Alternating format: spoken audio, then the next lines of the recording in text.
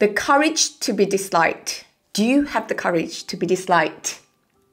As humans, it's one of our greatest fears to not be liked by people.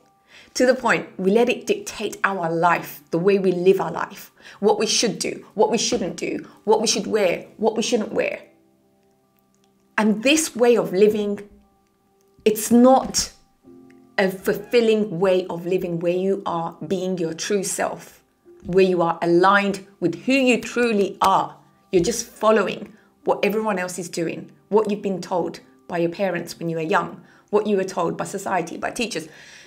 All of these things, you go along what is expected of you because you don't want to upset people, because you don't want to be seen as the weird one, the odd one out, because you don't have the courage to be disliked, as harsh as it sounds. And I fall a victim to this. I was that girl who didn't have the courage to be disliked. I wanted to fit in to everything. I wanted to feel validation. I wanted approval from my parents, from teachers, from my work colleagues, from my boss. But let me tell you this, living in this way is living according to how other people want you to live your life. They are dictating the way you should live your life. And at some point, you may realize that you are not happy because you've been living your life according to other people's standards. And you need to wake up. Now, don't get me wrong. This isn't about let's rebel, let's become uncivilized, let's cause riots and go against the system and do silly things. No. This isn't about that. Let's not get this twisted. This is about when you are following traditions, cultures that don't align with who you really are, but you're only doing things to please people. You're only doing things for validation and approval because you are so scared to be disliked by people. You want to fit in. And this is for many reasons, which I'm going to get into in this video.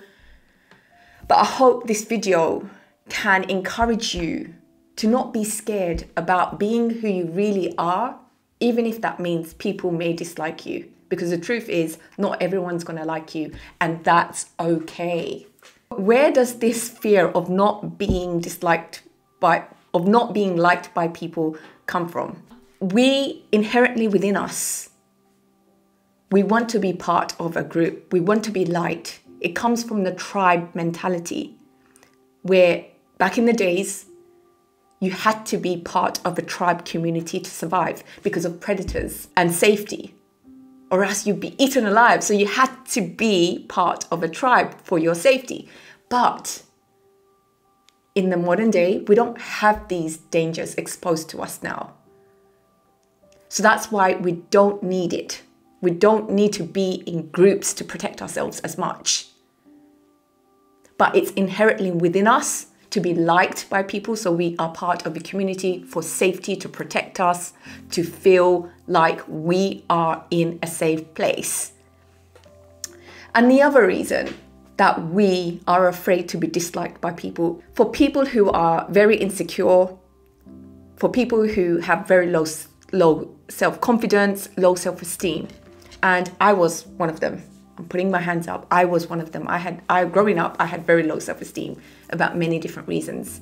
When you have low self-esteem, when you don't think you are good enough, that you are worthy enough, guess what? You are always going to seek externally for validation to make you feel good because you don't feel good in yourself. So you're always going to look out there from your boyfriend, from the teacher, from co-workers to give you that pat on the back and say, you're doing a good job, you're fantastic, to the point where you're relying on these external validation all the time because you are so insecure in yourself.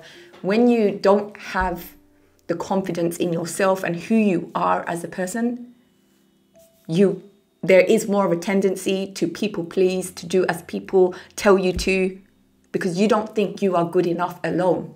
The truth is, people who are living their life according to how other people want them to, whether that's tradition, culture, all of these things that can influence our decisions that we make in our life and the way we choose to live our life, more often than not, they will not be happy. They will feel miserable. They will feel a gap in their life, that they are not living a life true to themselves, to their full potential. But because they're petrified about people's opinion and judgment, they're so scared to even question the way they live their life. Like, some people I know would rather live in the misery, live in the comfort zone, although it's painful, although they may not be happy, rather than to question if it's something that they really want, if this is the life that they really want. For so long, I was living my life, too long, according to how everybody else around me wanted to live my life. My parents, society, culture, tradition, religion, all of these things, from the way I dressed, from what I looked like, being a woman. There was so many specific things to follow, so many rules and this and that. And I'm like, to the point I had an awakening, and I was like, oh my gosh, most of my life, I've been living my life according to how other people want me to live my life. But those people are not going to live my life for me. And I'm going to get into that in a minute. So I realized that it's so important, and I cannot even explain to you that our life here is so precious, and I really don't want you to take it for granted. And it's a reminder to myself as well that we only have a limited time here. I know I'm getting all serious, but it's the truth. We only have a limited time here, my lovelies, and what you do with your time here is so important. We only get one shot. You're not going to get two. I wish we did. I wish we did. I wish we could live forever, but we are not. So what you do with your time is so important. If you want to live your best life, if you want to be someone who is achieving their best to their full potential, then you will have to live in a way which may not like to be other people, which may upset people. People may dislike you. And the point of this video is to tell you that it's okay. It's really okay that people may not like you and dislike you.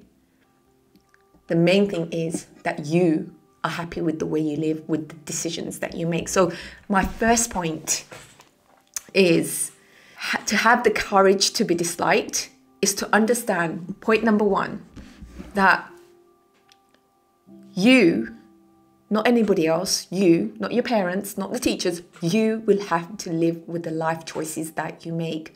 Although we are influenced by society, culture, traditions, our parents, teachers, etc., etc. You know what? At the end of the day, it's you that will have to live with those choices. Your parents are not going to live your life for you. They will move on. Your children are not going to live your life for you. They will move on. You know, your teachers who can influence you and impact you. Of course, we love teachers. They're great. The point I'm trying to make is, remember that although you are influenced by traditions and culture, that you should do this, that you shouldn't do that, that you should behave this way, you shouldn't go for that job, remember that ultimately it's you that will live your life. I mean, I'm over the age of 40, and for all those years that I took into consideration for people that told me not to do this and told me not to do that, so that I don't upset people, so that I don't upset family members, where are they? Where are they? It's me who has to live with those choices that I made. Everyone can say something. It's easy to chat and to advise. But when the shit hits the fan, it's you that's going to have to live with those choices. And that's why it's so important to remember, it's okay if people don't like your life choices and dislike you for certain things, because it's you that's going to live with your life choices. And so long as you are okay with it, that's the main thing. The courage to be disliked by people. point number 2 is you need to set boundaries with people. You know, I always say this in my videos. The way people treat you is how you treat yourself. You need to teach people how to treat you. You need to learn to say no to people. If you don't want to do something, just say no. For me, these days, no is a default for a lot of things until I really want to do something. And this is coming from someone who was the biggest people pleaser. I'm telling you, you know, I was so insecure in myself and I found it so hard to say no. I was that yes girl, yes to everything. Yes, sir, yes, sir, yes, miss, everything, yes to everything, because I just didn't want to upset people, because I was not confident in who I was and people would take advantage of me.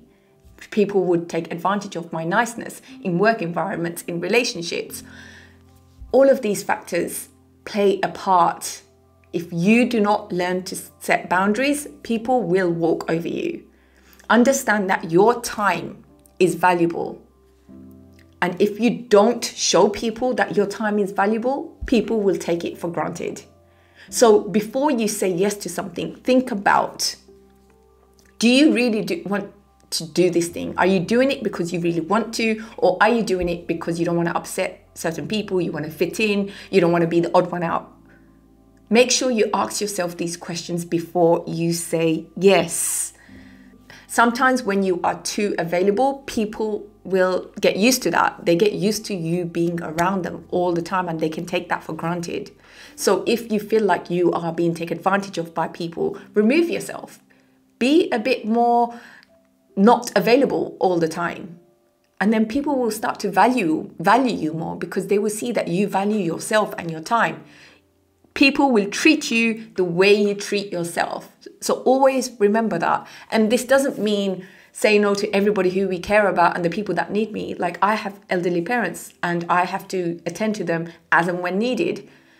No, this doesn't mean don't support and help people that actually really need you.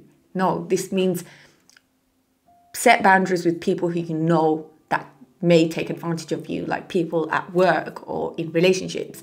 All of these things, make sure that you know how to differentiate between people who may take advantage of you to people who actually really need you. Be selective about how you spend your time and who you spend your time with. And guess what? People may not like you in the beginning.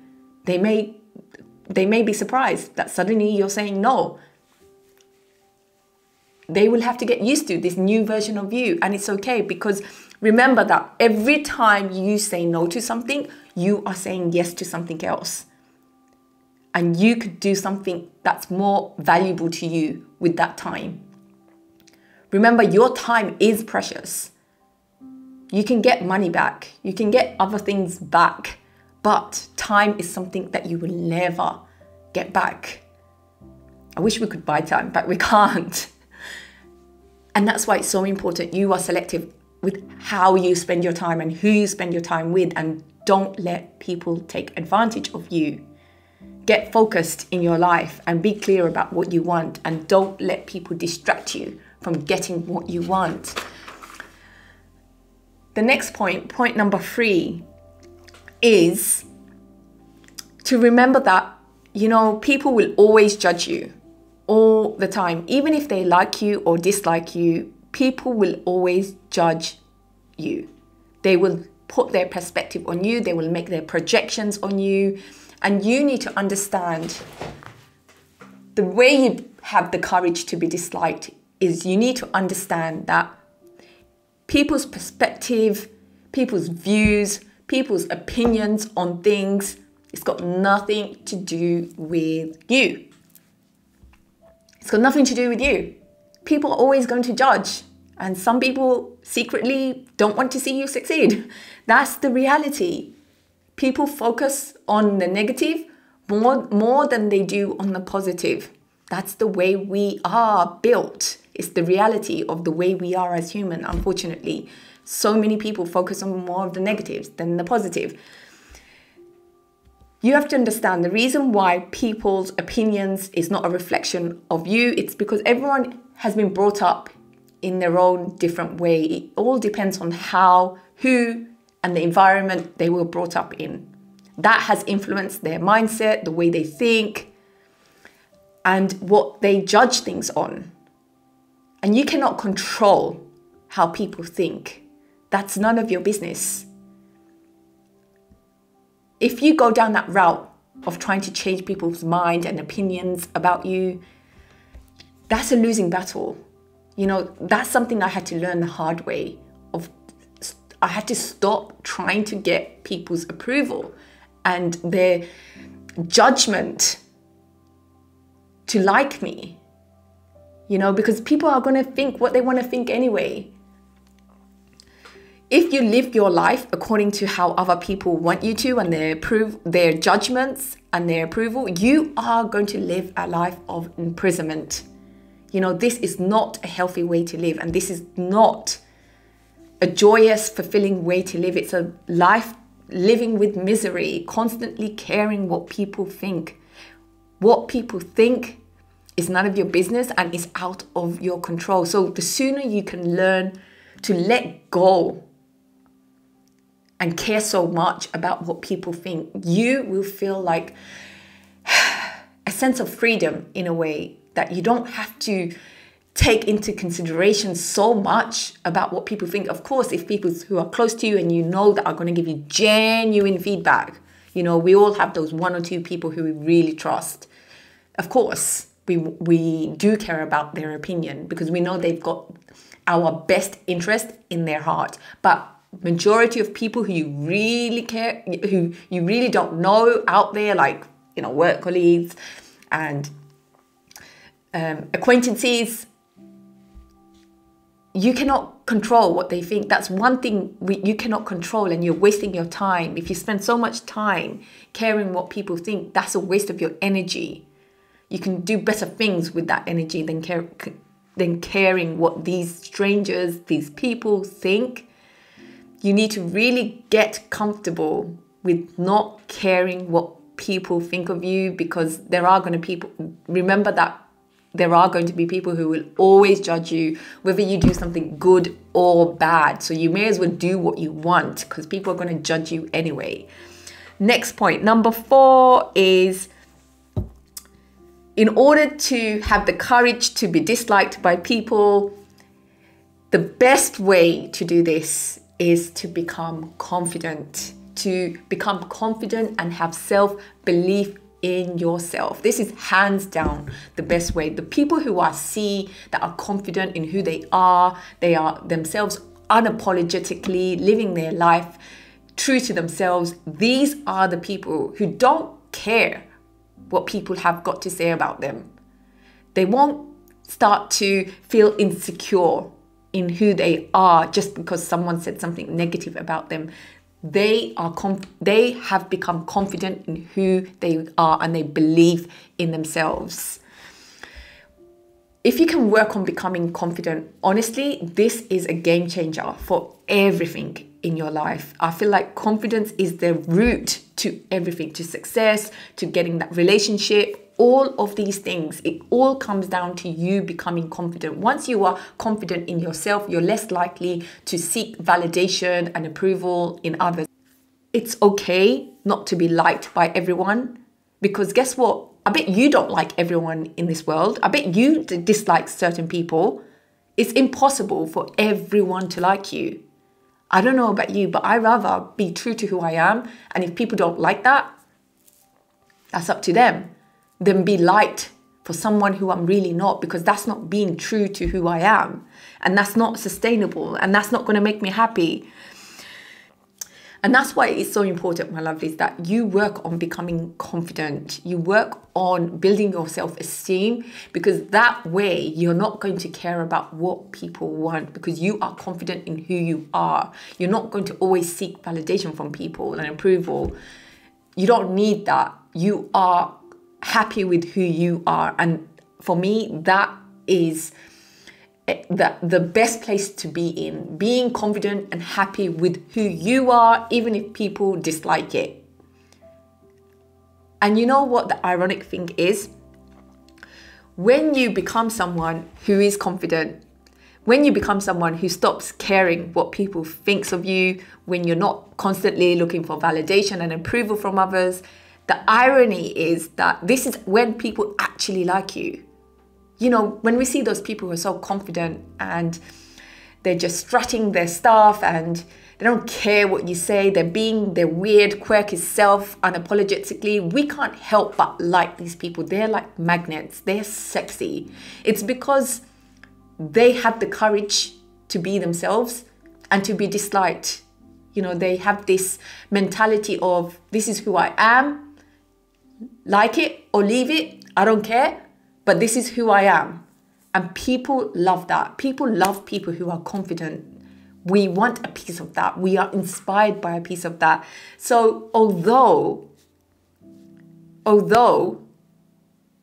you know, it may seem like being harsh, to not care what people think and doing your own thing. But when you actually become confident, when you stop caring what people think, when you stop looking for validation and approval from others, that is when people actually like you. That is when people want to know more about you. That's when in relationships, guys want to know more about you because you're confident, and confidence is so sexy.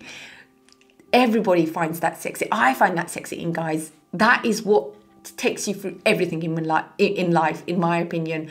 The most important thing is that you are living a life that's true to yourself. Are you living a life that you really want to? Have a think about these things. Before you say yes to something, question whether if you're doing this thing because you really want to, or is it because other people want you to? Remember that this fear that we get, the fear of being disapproved by people, it's inherently within us, but it doesn't mean you can't change that. The most important thing is that we only have a very short amount of time in this world. I know it sounds a bit dramatic, but the most important thing is that you are living your best life according to how you want to, not how others want you to. And so long as you are happy with how you live your life, that's the most important thing. Whether that is following tradition or not, that's up to you. But whether you are actually happy, living the way you want, doing the things that you want, being who you want, that's what matters at the end of the day. Let me know your thoughts on this topic. I would love to hear from you. I hope you have found this video useful. Maybe it has encouraged you or inspired you in some way to think differently about people disliking you, understanding that, you know, it's okay. I hope you're all doing really well, and I look forward to seeing you in the next video. Take care. Bye.